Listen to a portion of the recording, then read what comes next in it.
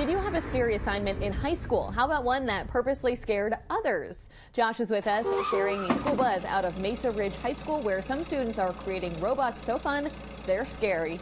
First-year engineering students are doing this at Mesa Ridge High School in Whitefield D3. They're building motion-activated machines. Yeah, these kids are way smarter than I was in high school. They're fun. They're talking skeletons here, all for their upcoming Fright Night tomorrow night. It's the first time Mesa Ridge students have tackled a project like this. It's ambitious, it's fun, part of Project Lead the Way. 60 students involved, a big team effort, all to make Fright Night at Mesa Ridge the real deal. Before I ordered anything, I had them give me feedback as to what they would want to come to life. They had to research like what was out in Halloween stores or what they've seen out in Halloween stores. The most difficult thing is definitely the programming of making it move.